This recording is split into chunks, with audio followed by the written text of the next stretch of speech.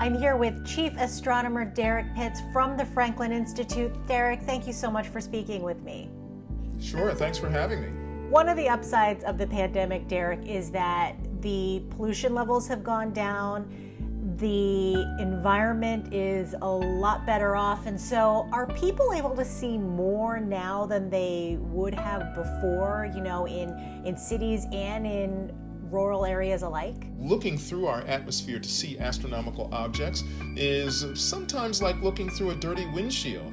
And because of the pandemic, the windshield is now a little bit clearer than usual. So that can make it easier for us to see some objects without too much difficulty. We're talking stars, satellites, planets, even galaxies.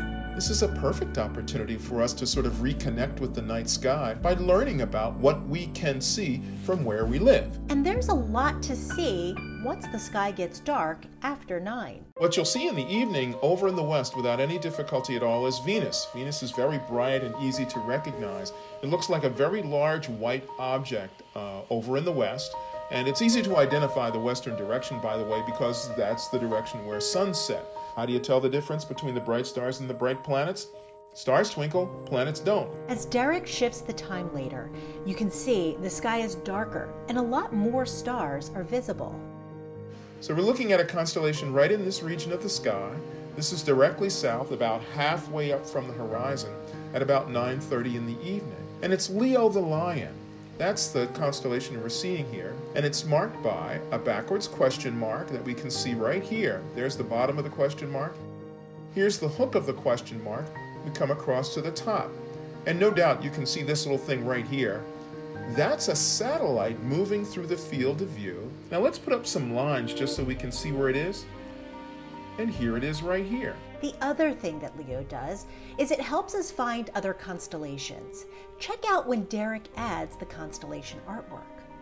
Right above Leo, if we go right up from his back, straight up like this, we'll come right here to the pot of the Big Dipper.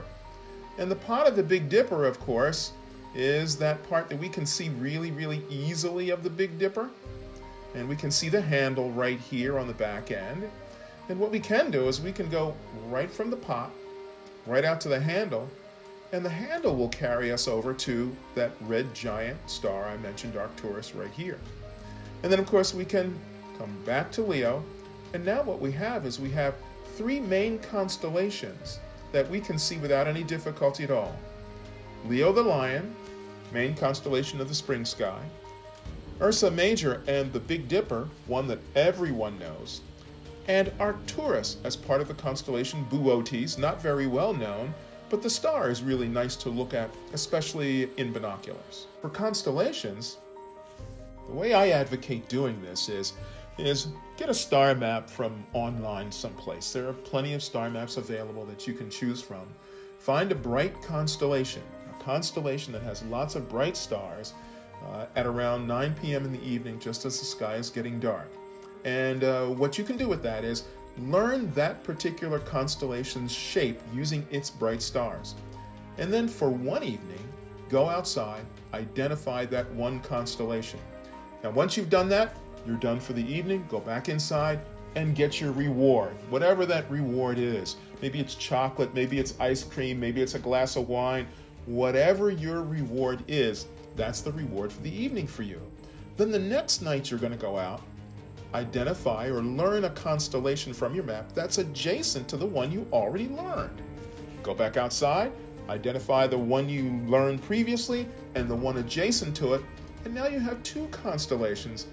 And of course, most importantly, another reward. And if you keep doing this, Derrick says you can get really good, really fast at recognizing constellations and knowing the sky.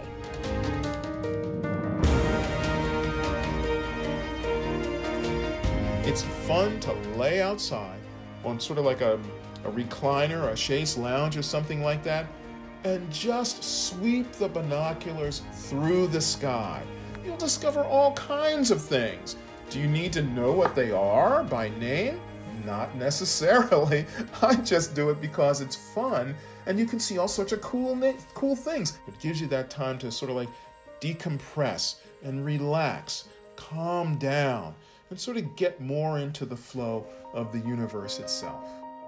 All right, Derrick, thank you so much. This was just really cool. I love the connection, love the information, and I think I'm going to have to take the family out tonight. I am Shirley. And I'm Regina Mitchell. For more videos like this, subscribe to WHYY.